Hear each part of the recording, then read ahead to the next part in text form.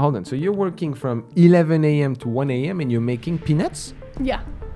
No way. Yeah. My mom's hot. So then, Your mom's hot? My Hold on, mom what is do you hot. mean? like, she's just hot. So then she gets a lot of like free stuff. So then I've gotten this car for free. Oh, okay. So you're leveraging the, the hotness of your mom, okay, to get cars. Yeah. You need money to make money. Mhm. And if you're coming and starting your profession, you're going to have to market yourself as a tattoo artist. But if you have nothing to come up with, you're going to be stuck. Welcome to Finance Action, the show where we take action. My name is Romain and today I'm with Linda. Linda, how are you doing? Good. How you doing today? I'm doing awesome. Linda, let's look at your profile. You are 24 years old. You're originally from Seattle and you currently live in Seattle. You work as a tattoo apprentice, which is very interesting, as well as a server. Is that right? That's correct. Awesome.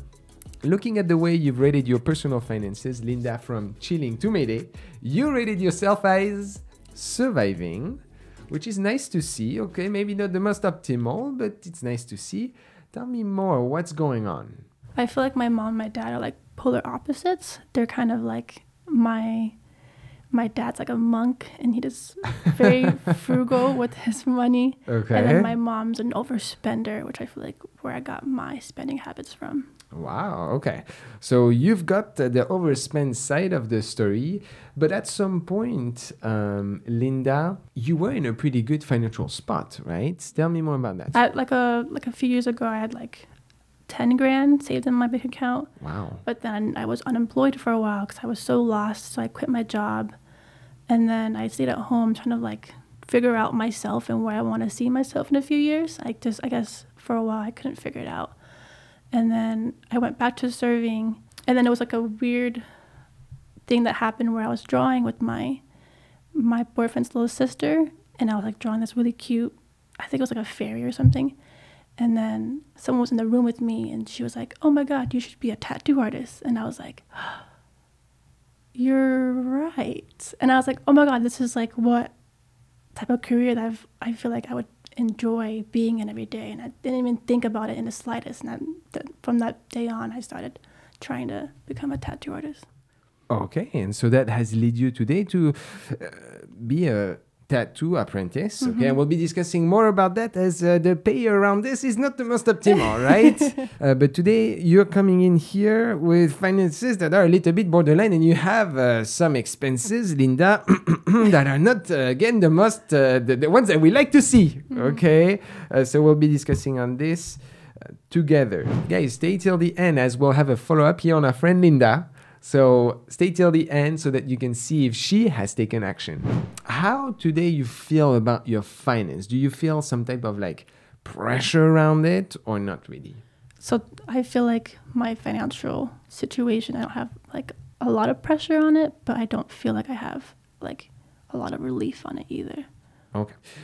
So let's start actually right away, Linda, together looking at your income and your assets. So let's look into that atypical profession, a tattoo apprentice. Tell me a little bit more. How long have you been doing this for and how much do you earn from that? So I've been doing this for around like 2.5 months, almost 3. Okay.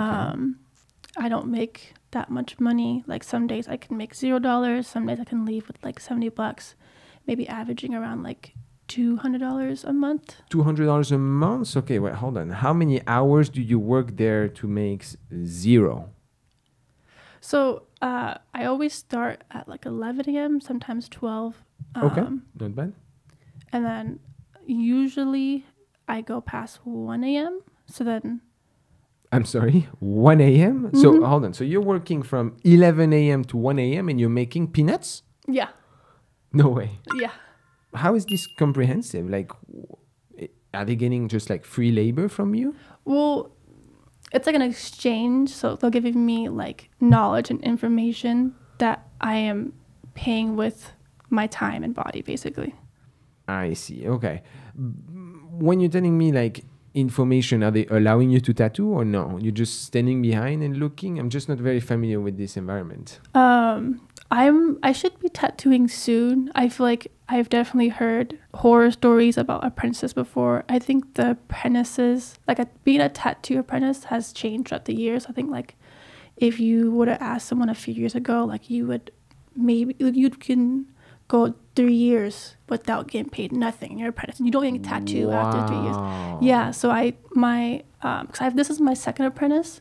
My first one, he didn't have enough time for me, so then I had to quit. Wow, so it's kind of a necessary rhythm that you have to go, every tattoo artist. And then from that point, can you say, oh, I have been the apprentice of this specific person, and it gives you credibility? Is that how it works? Kind of, yeah. I would feel like things have definitely changed over the past few years. Like nowadays, people can start, like, because you can buy it off Amazon, right? So you can go off Amazon, you can go on YouTube, and you can, like, tattoo at home. You could become a tattoo artist in like 6 months nowadays. Ooh. So like right now, I'm working, the pace that I'm learning is a lot quicker than most people, but it's still like a few months of like mopping, sweeping, cleaning the whole shop, running errands, grabbing food, and then like hours of drawing after work, and then hours of learning, and like hours of like cleaning stations and picking up stations. And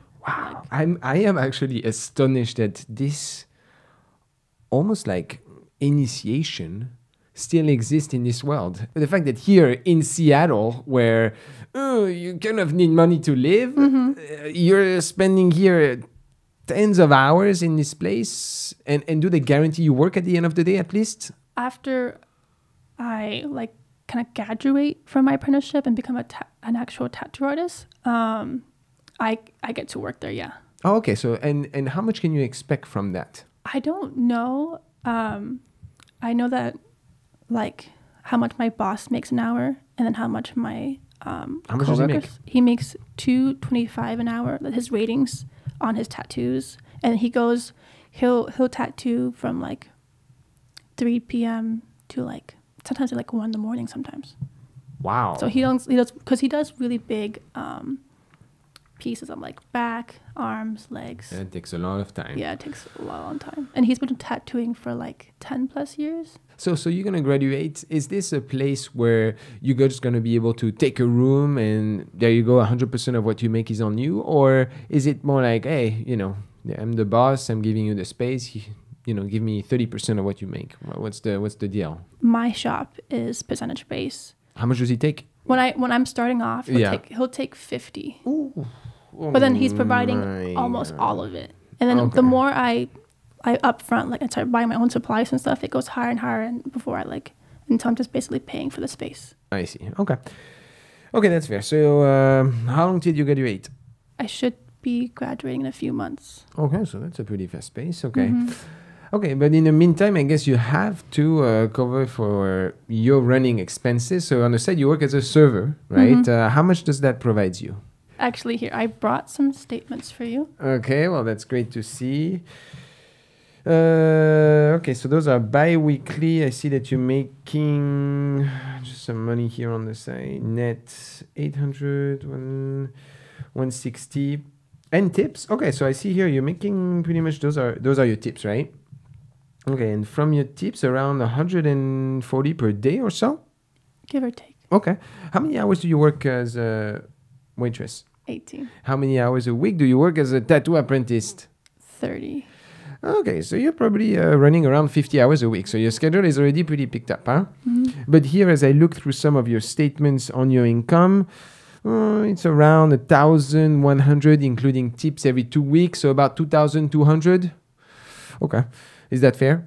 That's fair. Okay. So overall, then, together, that brings your income, including your tattoo apprentice, of $200 at $2,400 every month, which means pre-tax, looking at your yearly average, you're at 41,100, more or less, okay? How does that compare for people in your category? The median in the United States, 50% make more, 50% make less, between 20 and 24 years old, is at 36,500. So you're making 41,100. You're a pinch higher, but Linda, you live in Seattle. And we'll see, actually, this is giving you quite of a struggle to live with. as we transition here together into your assets, looking at your checking account, I see a balance of $68. Right. And it's not over. You also have a balance of $4 on a saving. No, I think it's like 360. So even less. 366 indeed. I'm giving you the rounding. Okay. Do you have anything else? Oh wait, I actually do have a check waiting for me at the serving job for like $900. $900 upcoming. Okay, so that's definitely going to help you out a little bit. Do you have any other assets? Do you have any investment accounts? No. Okay, retirement funds? Nope. House equities? Nothing? No, a car? sir. I have a car. Ah, you have a car. Okay. What car do you drive? It's a Toyota Solara. Toyota Solara, what year? 2006. Okay, how many miles? 122. Oh, okay, so that's barely been driven. Mm-hmm. Okay, did you buy it yourself? It's a funny story. I got it from my mom's hot. So then, your mom's hot? My Hold on, mom what is do you hot. mean? Like she's just hot, so then she gets a lot of like free stuff. So then I've gotten this car for free. Oh, okay. So you're leveraging the hotness of your mom, okay, to get cars. Yeah. Really? And it works? I'm not doing anything. I'm just Is it the first benefiting. car that you're getting from her? No. Wow. Okay, so she's getting cars left and right. So when she meets someone, she's like, "Hey, buy me a car." Is that how it works? I don't think she's asking for them. I think she's receiving them. I feel like it's just the charm of my mom, I guess. I see. Are they still together with your monk father? Oh, I see. Okay. Well, do you own any debt on it? Nope. Is that your name? Yep.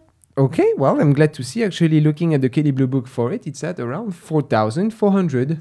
Nothing outstanding, but it's giving you a good amount of equity at 24 years old here. Linda, if you were to sell everything you have, you're looking at 5,372. A lot of it is the hot mom car, right?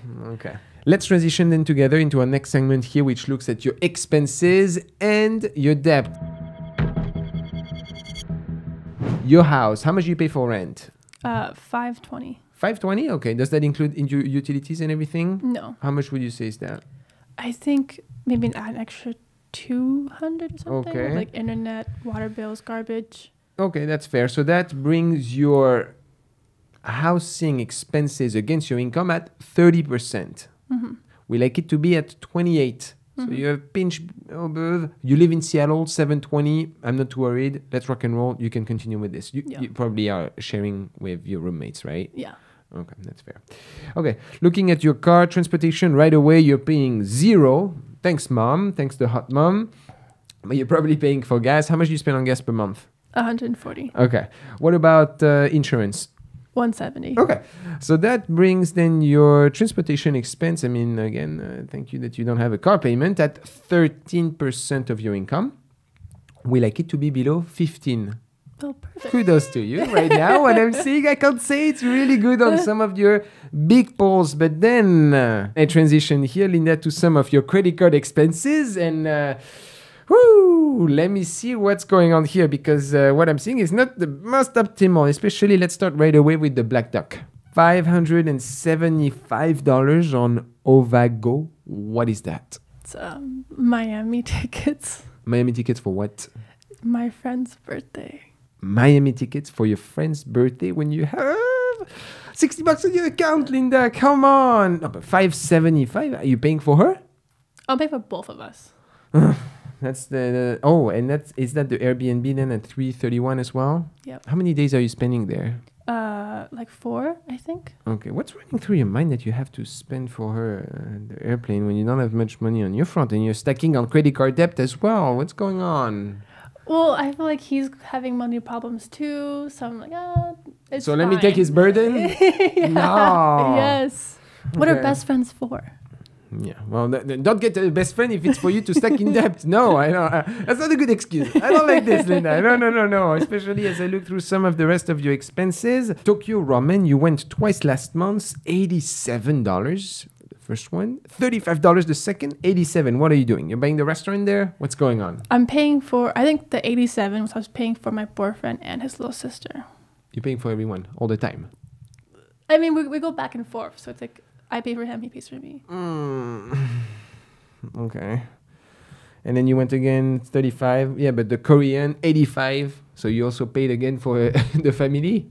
Korean restaurant, Korean barbecue, $85. When was that? I don't remember going to a Korean restaurant. But I can definitely believe spending that much.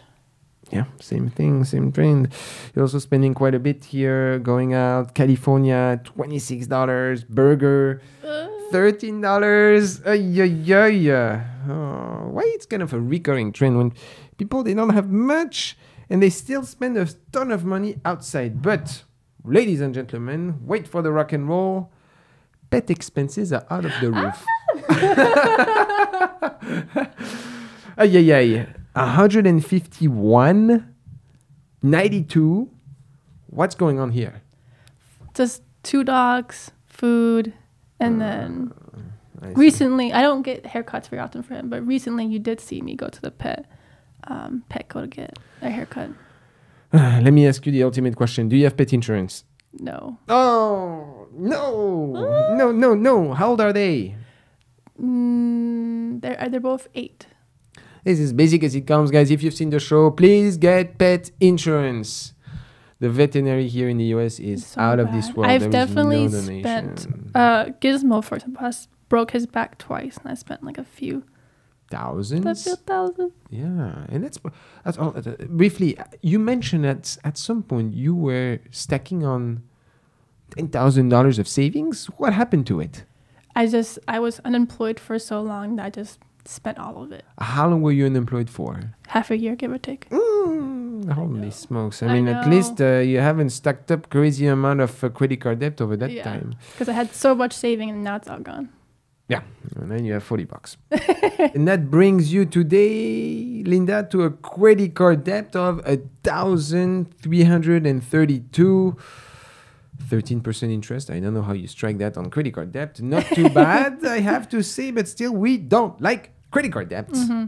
And you know that. Yes. You usually tend to pay it full, would you say? Yeah. Okay. And as I review here, going on through some of your credit score, actually, you have a pretty strong credit score of 784. Whoop, whoop.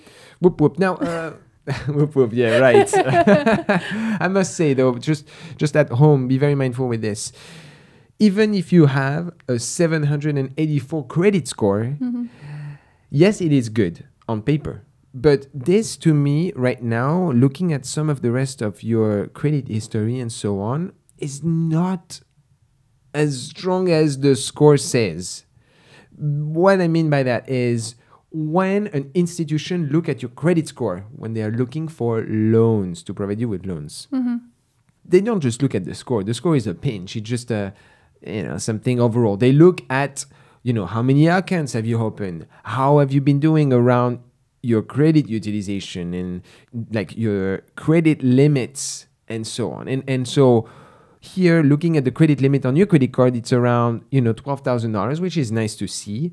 But you don't have anything else, given that you don't have any other debt that you're paying that is showcasing your ability to pay debt. So a 784 credit score here may not qualify you for some of the best loans, despite being so high.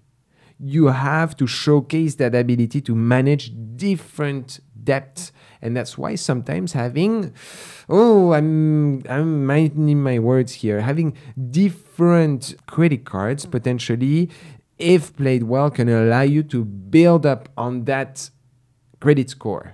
Okay. In your case, I just want to be mindful with it. You have one credit card, you're just already stacking on debt with it. It's just like, do I want to encourage you to take another one to strengthen your credit score? I do have one more credit card. Oh. But it's like I totally forgot. It's a Nordstrom one. Oh, no. God, Yeah, it's terrible. No, yeah, thank you. Okay, It's please. terrible. Never take departmental credit cards, please, except for very rare occasions when there is like an exceptional offer. Otherwise, it's awful. If you want to start the credit card game and if you want to start building a credit score, assuming that you can pay your balance every time, start with institutions. And then you can grow that card and make it evolve. I have a Chase credit cards that I've had for 7 years that have evolved 3 times instead of being stuck on departmental credit cards. And then you are screwed with generally shit interest and very shit benefits. But let me ask you this. One of the big pain points here that I might be seeing for, do you have health insurance? Oh no, God. Okay, let's we'll dive into this later on as I think about some of your recommendations. But it's true that with around $60 on your account with no health insurance, no pet insurance, you're running a lot of risk here in the United States. It's not like you are in France and like if something arises, you have the government that's on you here. You're kind of on your own, and I'm a little bit scared about that. Okay, well, now that I have a good understanding of your situation, Linda, I am going to bring you to a next segment, which is the money case.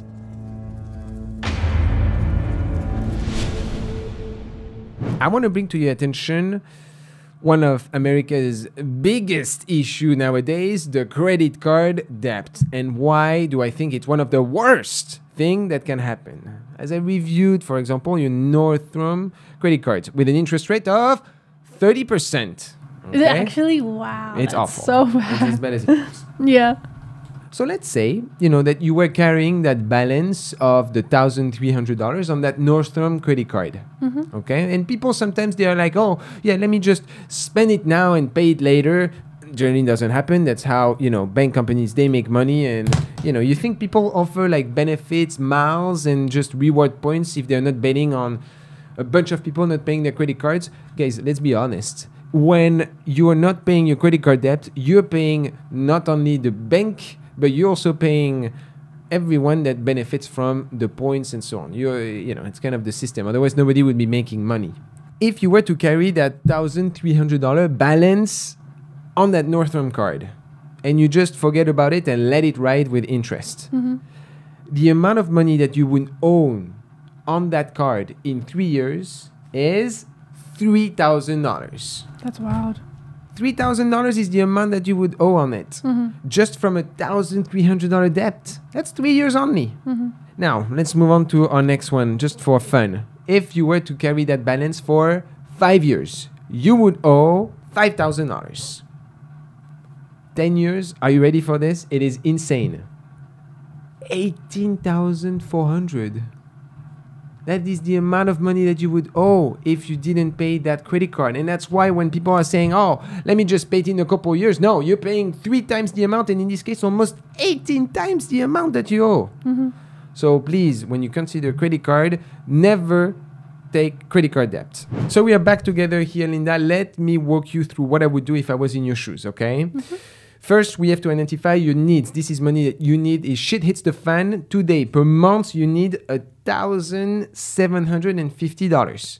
That is assuming your minimum payment on your car, your rent, your food. I give you about a $300 allocation, some of the subscription, kind of regular living if you take the belt, okay? Not going to freaking Miami or spending a shit ton of money at the Korean barbecue. That is 73% of your income. We like it to be below 50. And that is because your income is not as high as we would like it to be in Seattle, okay? Considering this, there is the second category here, which I call wants. This is money that you're going to be able to spend on things that you like, but that are unnecessary to live. And that includes maybe a restaurant here and there, or, the celebration of your partner or something. But I am giving you per month $100. That's it. So little. It's so little, but you have, $68 on your account, Linda, and you have nothing to cover your grounds if something was to happen. You no longer have that $10,000 savings. See what I mean? You're running off a very fine line. This is true. So where does that lead you? Today, per month, I need you, no matter what, please, you have to build some financial strength to save $550. In my savings? So let me tell you what I'm going to do from this. Okay. No financial advice. Step by step.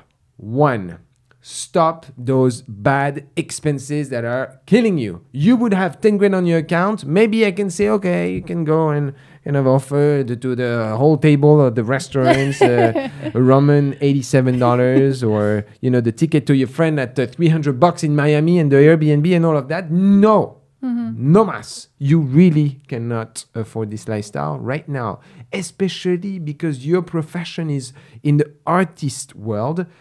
Today, let's be frank.